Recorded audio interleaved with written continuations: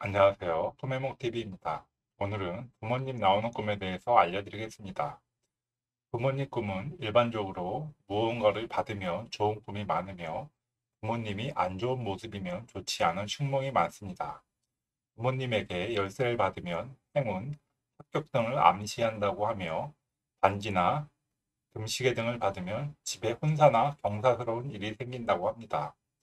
부모님 관련하여 꿈해몽사리가 많아 부모님 나오는 꿈을 오디오북 형식으로 읽어드릴 계획입니다. 들어보시고 간밤에 꾸신 꿈과 비교하여 꿈을 해몽해 보시기 바랍니다.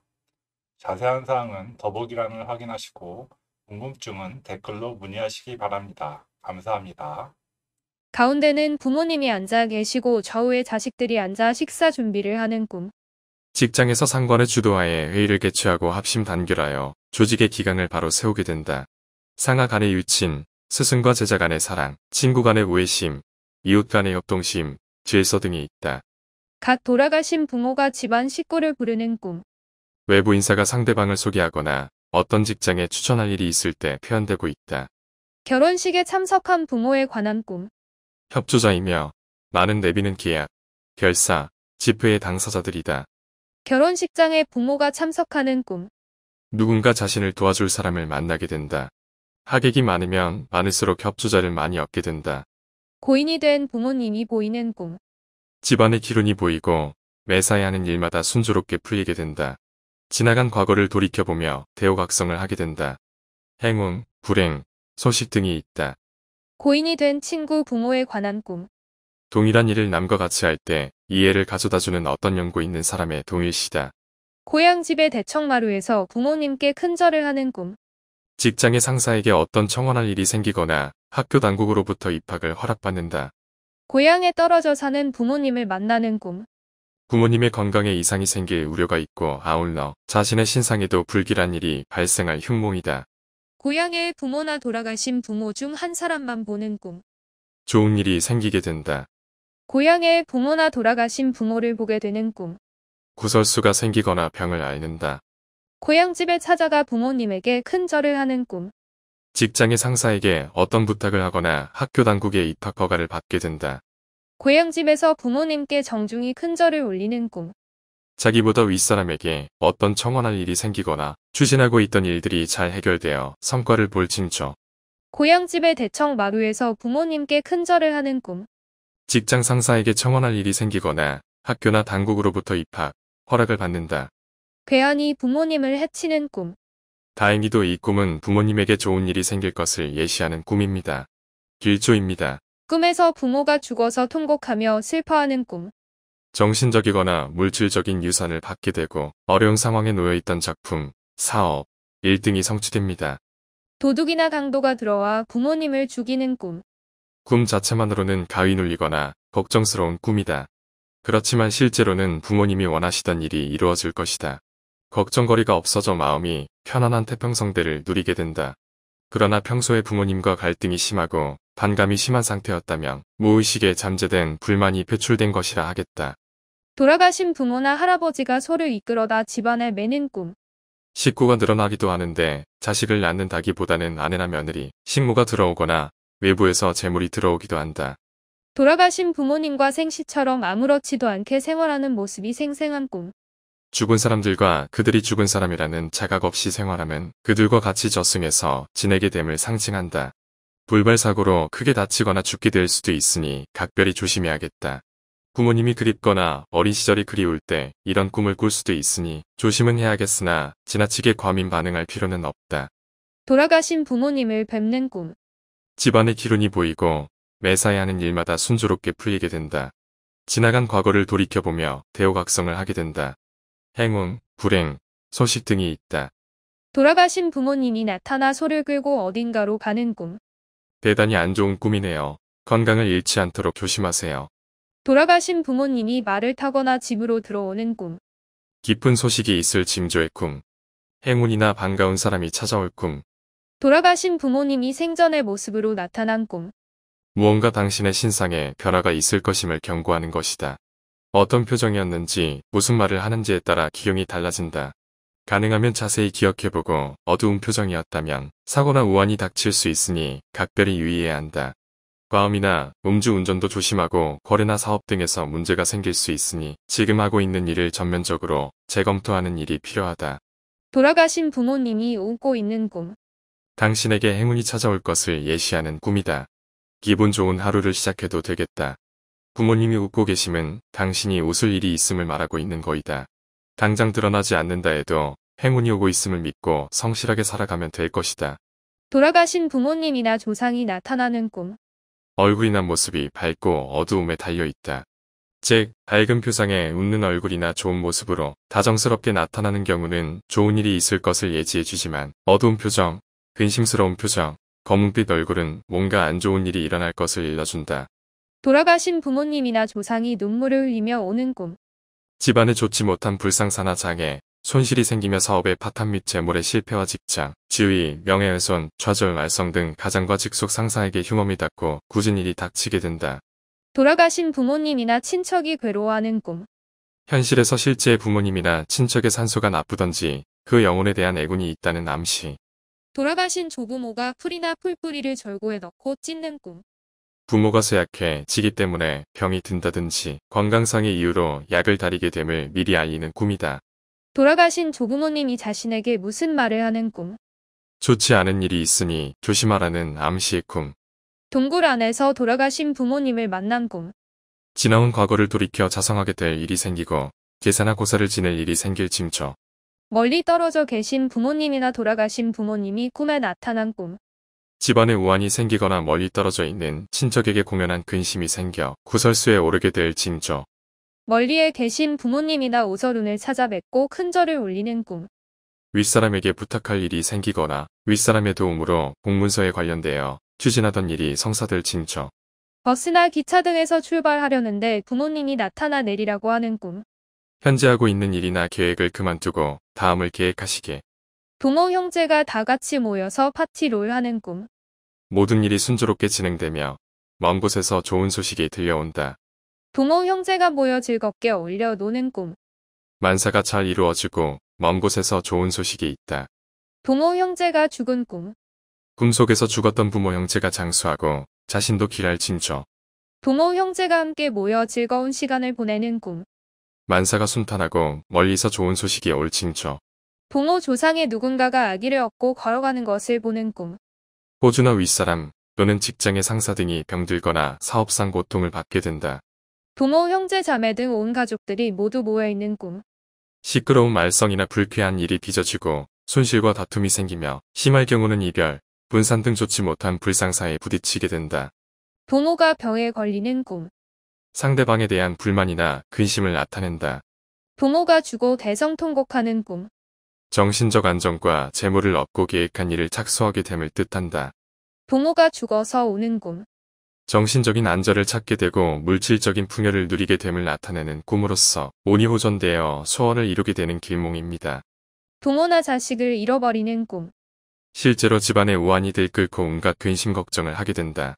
사고, 질병이 생긴다. 부모나 자식이 함정에 빠져 허우적거리는 꿈.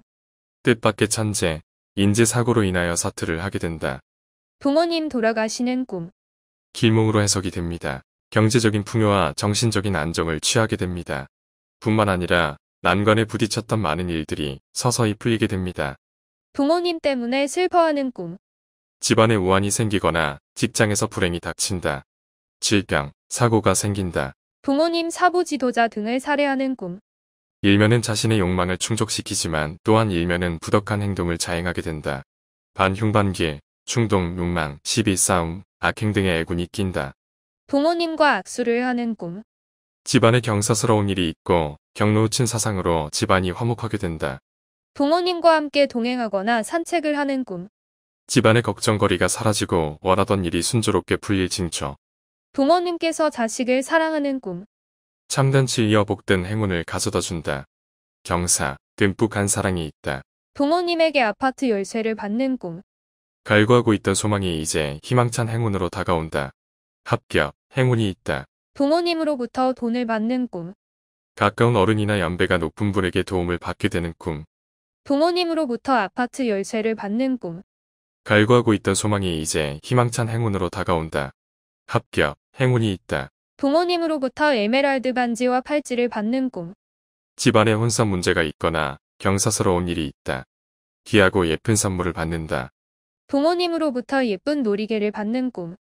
실제로 윗사람이나 직장 상사로부터 금빛 찬란한 행운의 열쇠를 받는다. 선물, 횡재 재물, 돈 상장, 훈장, 임명장, 승진, 합격, 당선, 취득 등의 기운이다. 부모님을 죽이는 꿈. 기본적으로 좋은 꿈이다. 자신을 억압하거나 자기를 가로막고 있는 권력자나 더 큰 힘을 물리치고 자신의 세계를 제대로 열어갈 수 있는 길이 열렸음을 의미한다. 꿈 내용 자체만으로는 있을 수 없는 끔찍한 일이다. 그러나 꿈속의 부모님이 현실의 부모님을 의미하는 것이 아니라 지금까지는 나보다 더 강한 힘을 가진 상관이나 경쟁자 혹은 자신을 심리적으로 억압하고 있는 나쁜 기운을 상징하고 있다고 보아야 한다. 그래서 이제야말로 그 그늘을 벗어나서 홀로 서기가 준비되었고 자신의 시대를 열어나갈 수 있게 되는 것이다. 부모님이 건강해 보이는 꿈. 아버지의 건강한 모습을 보게 되면 기쁜 일이 생기고 어머니의 건강한 모습은 행운과 평화를 가져온다. 부모님이 돌아가시는 꿈. 건강한 아버지의 죽는 꿈은 가난해질 염려가 있으나 늙은 부모의 죽음은 기쁜 일이 찾아드는 수도 있다. 부모님이 땅 위에 누워 계신 꿈. 집안의 우환이나 뜻밖의 사고가 일어날 수도 있는 징조이다. 매사에 주의를 기울여야 할 징조. 부모님이 땅바닥에 누워있는 꿈.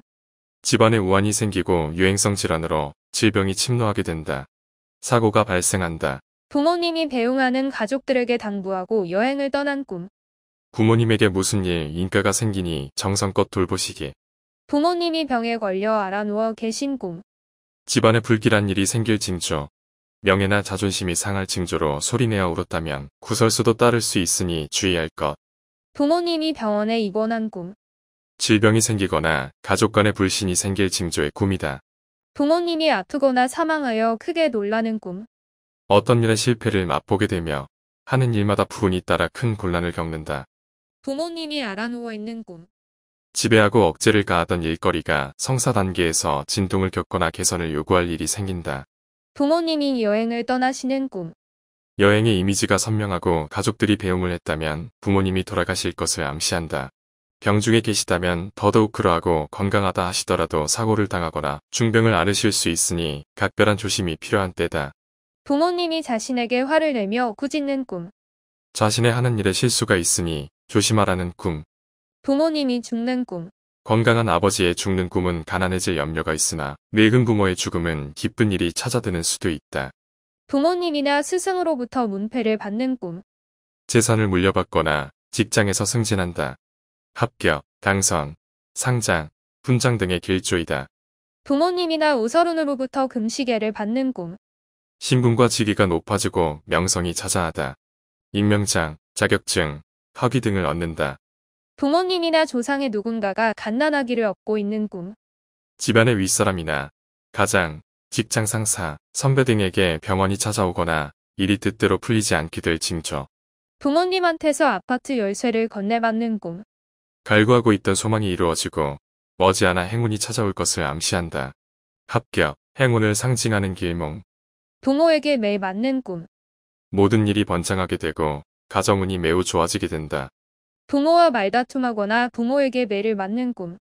모든 일이 번창하게 되고 가정운이 매우 좋아지게 된다. 부모와 사별하는 꿈. 건강한 아버지의 죽는 꿈은 가난해질 염려가 있으나 늙은 부모의 죽음은 기쁜 일이 찾아드는 수도 있다. 부모와 싸워 이기는 꿈. 재물의 손실을 가져온다. 특히 어머니와 싸우는 꿈은 머지않아 불행한 일이 생길 것을 암시한다. 부모와 이별을 하던가 부모에게 우환이 생기는 꿈. 꿈속에서 부모와 이별을 하던가 부모님에게 우환이 생기는 것은 현재 하고 있는 일에서의 협조자를 잃게 될 것을 상징하는 것이다. 그렇지 않으면 실제로 부모에게 병환이 생길 수 있으니 각별히 보살피고 주의를 기울여야 한다. 부모와 이별하는 꿈. 부모와 동거하고 있는 사람이 부모와 이별하는 꿈을 꾸면 반드시 풍화가 일게 될 징조. 부모와 함께 길을 걷거나 산책하는 꿈. 사업이나 소망하는 일이 계획대로 이루어진다. 집안이 편안하고 화목하여 평화롭다. 부모와 함께 산책을 하거나 길을 걸어가는 꿈. 집안일이 안정되고 사업이나 소망하는 일이 순조로이 성취되며 화목, 관성의 평온과 기쁨이 따르게 된다. 부모의 애간장을 태우는 꿈. 집안의 우환이 들끓고 근심 걱정이 떠나갈 날이 없다. 사고, 질병이 생긴다. 부모의 초상을 치르며 곡성을 하는 꿈. 정신적 만족 내지 물질적인 안정이 성취되고 재물이나 사업, 직장에 연관된 발전과 기쁨을 얻게 된다. 부모한테 돈 빌리는 꿈. 여러 가지로 손실 및 애로를 겪게 되고 하는 일이 막혀서 구하는 소망, 계획 등 목표 성취가 어렵게 된다.